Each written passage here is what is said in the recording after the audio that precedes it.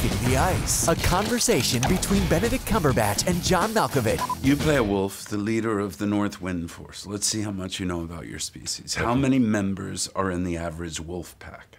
6? That part is accurate. 6 to 10 on average. Boom. Outstanding! You play an evil octopus in the film. Let's see how much you know about your species. Does anyone speak octopus? Sorry. Blast it. How many hearts do octopi have?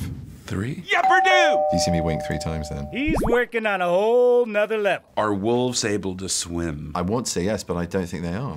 They can swim up to 8 miles. Should have left this to the professionals. How many bones does an octopus have? I think none except a beak. What are these blue cards now? None, so they can manipulate their body to fit into tight spaces. Now some questions about the penguins. Hey, I'll take that action. How much does the smallest and largest species of penguins weigh? Kowalski. Sorry, sir, no clue. £5 to 30? 2 pounds to 90. That's outrageous. Are penguins carnivores or herbivores? Carnivores? Yeah, you're right, carnivores, yeah. Private, dibble me. They also love cheesy dibbles as well.